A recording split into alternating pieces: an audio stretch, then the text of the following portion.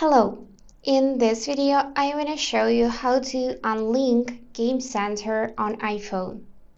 So if you found it helpful, consider subscribing to the channel.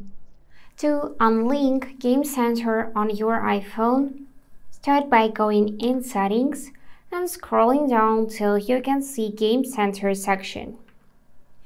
Now you should see info about your profile, such as name, your avatar, here tab with friends, and so on.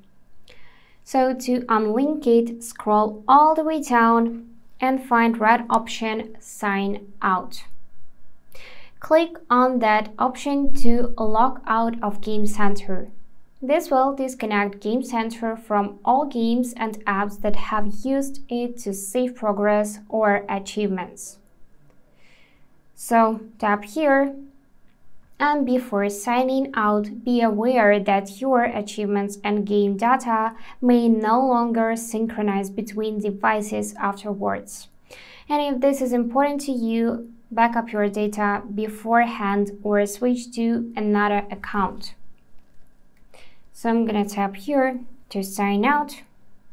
And now to use it again, we need to turn it back on by toggle on the switch. If you're planning to use a different Apple ID after logging out of Game Center, log back in using the correct account. For that, tap here, not this one, and go back to Game Center to use new Apple ID to sign in.